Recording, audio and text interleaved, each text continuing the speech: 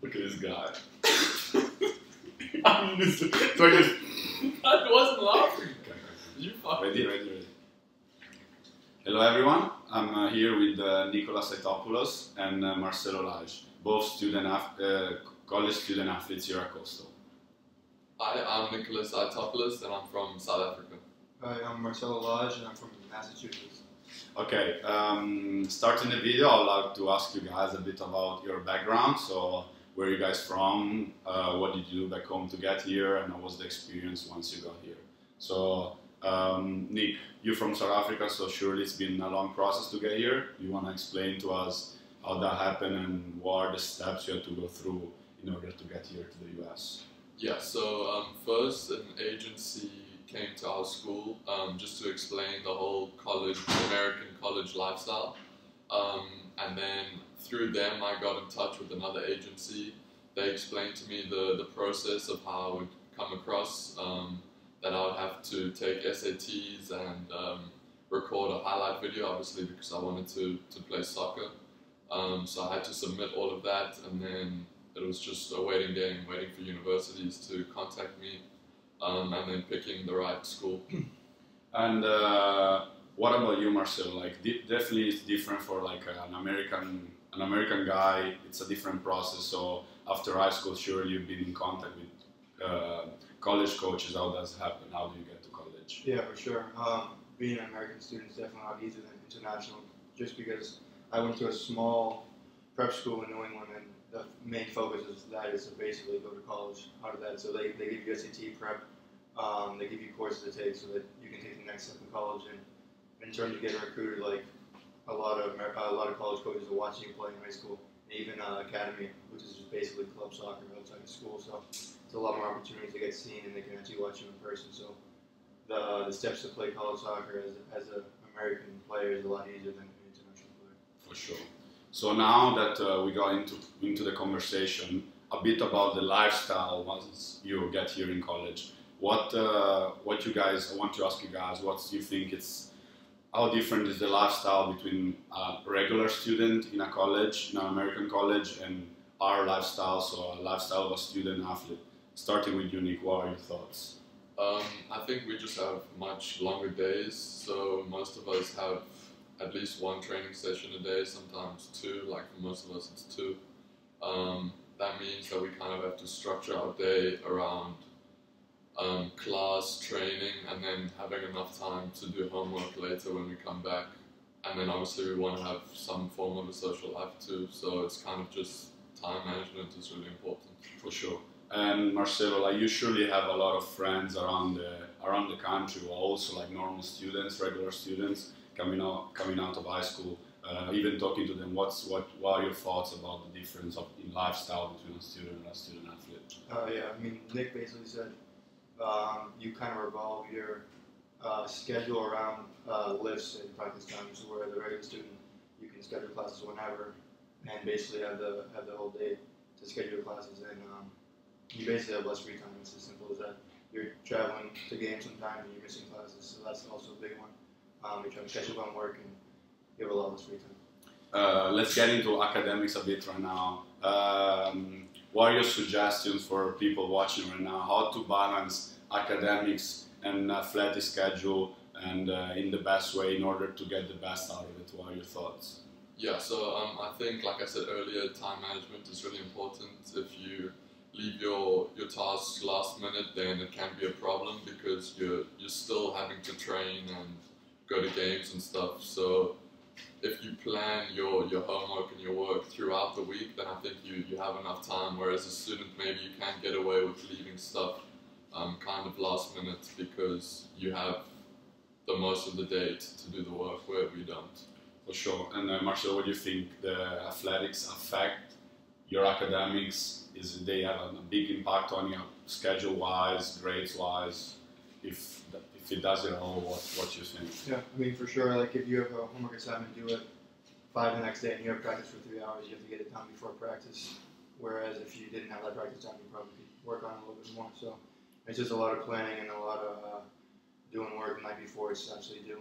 And in terms of grades, say if you miss a class a couple of times and miss a lab, it's obviously going to affect how you how you do on a test, but you just have to get the extra help and seek out some extra studying methods. For sure. And getting the topics of, in the topic of social media, is social media a hot topic for a student athlete? Is it required from your team to sponsor, to promote the team, the trainings, the games? Is it required of you to keep a clean profile in order for the program safety and like what are the requirements and how do you set up your social medias? How do you manage them? Yeah, so you definitely have to keep a clean profile because you're representing the school at all times when you're a student athlete. So you'd want to have a clean profile with no like going like out or photos of you going out or alcohol in your hand, stuff like that. You also then want to be focusing, or like let's say you want to be a professional. So there might be people that are looking at your profile, and you also want to be making sure then that you have a profile that other people would be willing to look into. For sure, Marcelo. What you think about that? Have you ever heard of people getting in trouble, having issues with this type of topic, and what you think about keeping a clean profile? I mean, yeah, you're representing a team university, so you wouldn't want to be posting anything that you think is going to get you in trouble. And most of the time, you just try to stick to pictures of your family, friends, and even some pictures of you playing your sport, and not to post anything that would get you in trouble in the long run. For sure.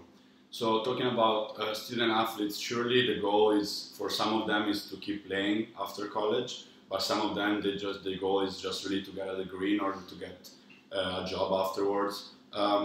What is it like in the real business world, in the real world? Do you think being a student athlete, Nick, is an advantage? Once you get in the real world, you are seen in a different type of way from people that are actually hiring you in companies, or is it just the same as being a student? Sorry, guys. I think that it can be an advantage because, as I was talking about with time management, I think when you go into the real world, obviously your day is surrounded by just your main focus is your job, and you have so much more work to do than you would in college. So I think the fact that we can balance so many different things is a big advantage. But at the same time, maybe normal students can put more effort into getting internships and networking and stuff like that to get a job afterwards. So I think there's advantages to both. Well, what do you think, Marcelo? Do you even been in America your whole life? You surely have seen this happen. What do you think about this and about your future after college? I mean, Nick basically, for this question, you hit the nail on the head. For a student athlete, they're going to value time management and how you kind of balance academics and being an athlete in college.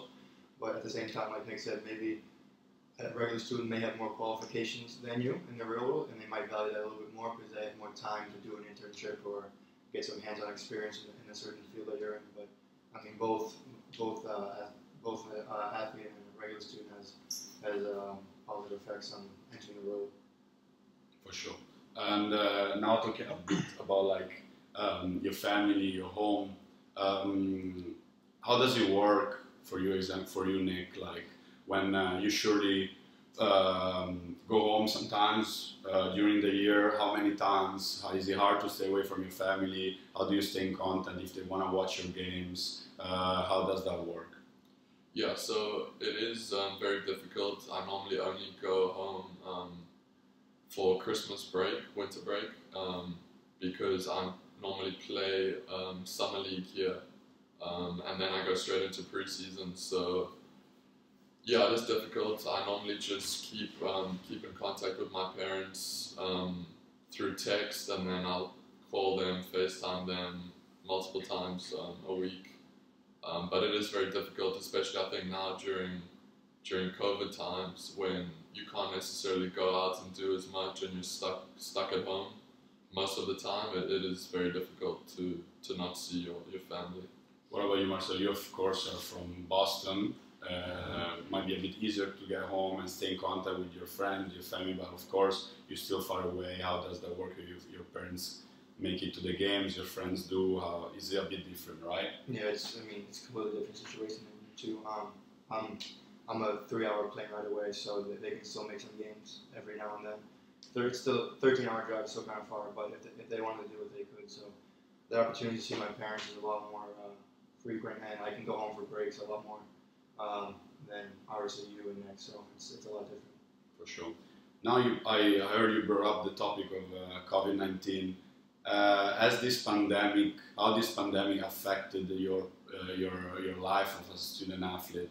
There been any changes in your lifestyle, going to class, going to the gym, just in general, how this pandemic has affected your lifestyle here in Coastal Carolina? Yeah, so it affected us quite a lot actually because most schools couldn't have a full soccer season. We were lucky enough to only be one of 14 teams, I think, that were playing. But that obviously changed our whole season because now we have to play in the fall and the spring.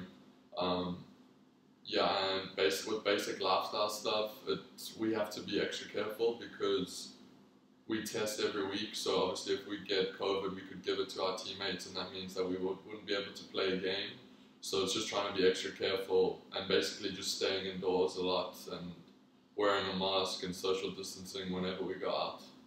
So for you, Marcelo, maybe you heard from other people around the country. Is it the same at every college? As Nick said, we've been lucky to play, but is it a bit different for other people, other colleges? What you think about this pandemic and how is it affecting college? Yeah, I mean, in terms of our soccer season, I think we're only one or two conferences to play in the fall. So it was ACC and the Sun Belt. So we were lucky enough to play in the fall. So in terms of that, I guess it was a lot more different than every other conference in the country because they didn't get to play. They were just training in the fall.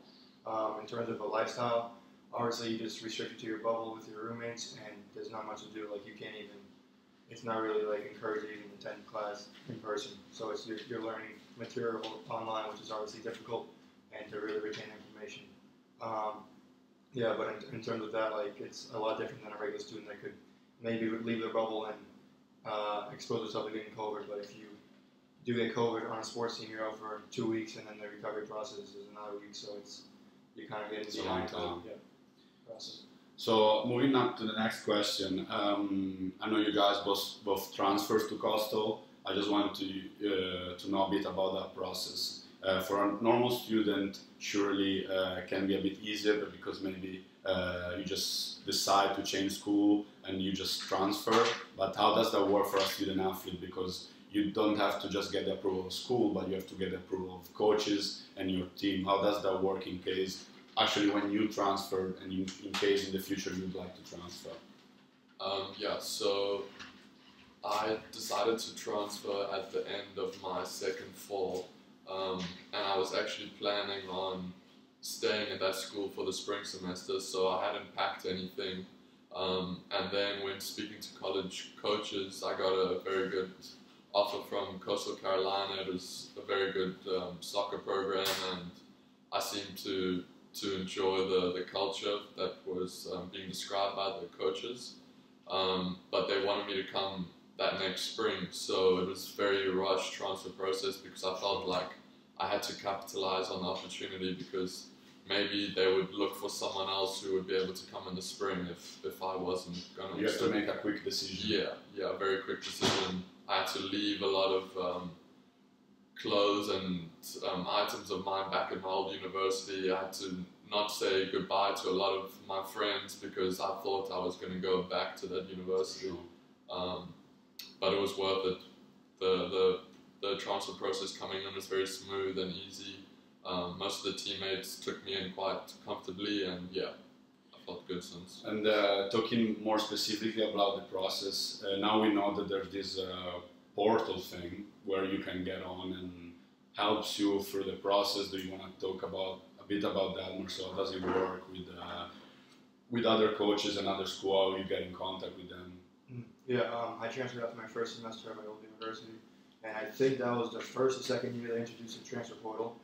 So the transfer portal is, in a sense, a good way because it gives you opportunities to reach out to coaches more consistently. I guess that they have your email, they have your phone number, so the process is a little bit more sped up. You're not kind of waiting in the dark for the responses. So once once you talk to coaches, 2 or 3 coaches, you can narrow down your list and then go visit that school if you get the opportunity, and then go from there. But as Nick said, like I transferred my second semester right away, and I thought I was going to stay at home for a semester, so it was a speedy process, but it ended up turning out all right. And in terms of transferring, like it's the process of getting your transcripts approved and your major. Do they have your specific major? And just the process of that was good. So everything was good at Coastal. In conclusion, I would like to ask, what's most student athletes' inspirations once they get out of college? We know some guys want to keep playing professional level. Do you think most of them do, or most of them would just like to get a degree and get in the real world and get working? How does that work? If you talk to your teammates or athletes from different sports, what are your thoughts on that? I think it's something that everyone would like to do, but everyone knows, I think, how difficult it is at the same time. There's a lot of student athletes who are looking to go that next level, but there's only a small percentage who actually do. So with that being said, I think a lot of student athletes then decide, you know, if I can go pro, it would be nice, but at the end of the day, I still have my degree to fall back on, and I can use that to get a job and start working as soon as I'm done. Also, we know about the trouble to being a foreign athlete. In case you'd like to play professionally after your college, how does that work? Does help you being a foreign athlete, or actually it is a bit of a struggle to get in a professional team being a foreign person? So in terms of being selected, I would say it can be harder just because there's less roster spots available for foreign players, and it's also a bit difficult to go straight from college into the professional leagues in America, because they look at foreign kids that are playing professionally somewhere overseas, and the level is a bit different when your sole job is just to play a sport compared to when you're a student athlete and you have to spend some time, you know, studying, doing homework, whatever. So it is harder, I would say, than to be a foreign athlete. And Marcelo, what about you? Like, we know America is a very competitive country in everything that you guys do. Is this something that is taught you from a young age in high school to be competitive, or you do sports, or on your working career? How does that work? What's the inspiration once you get out of college? Yeah, I mean, everybody has a dream of playing professional, but the reality is not everybody gets to do it. So then you have a degree to fall back on, and you use the degree to move on in the real world where you're competitive in your workforce. Or, as you said, like growing up in America, sports sports culture is very big, and you want to be the best in everything you do. So I think I think everybody has that dream once you get to college that you want to play pro, but then the reality hits that you can't, and then maybe you seek other career options at maybe a grad school while you're playing your own sport again. So. All right, thank you, Nicolas. Thank you, Marcelo. I hope you guys can help you guys understand what's more of a student athlete, what's the student athlete lifestyle, and check the video out, and hope you liked it. Oh, man.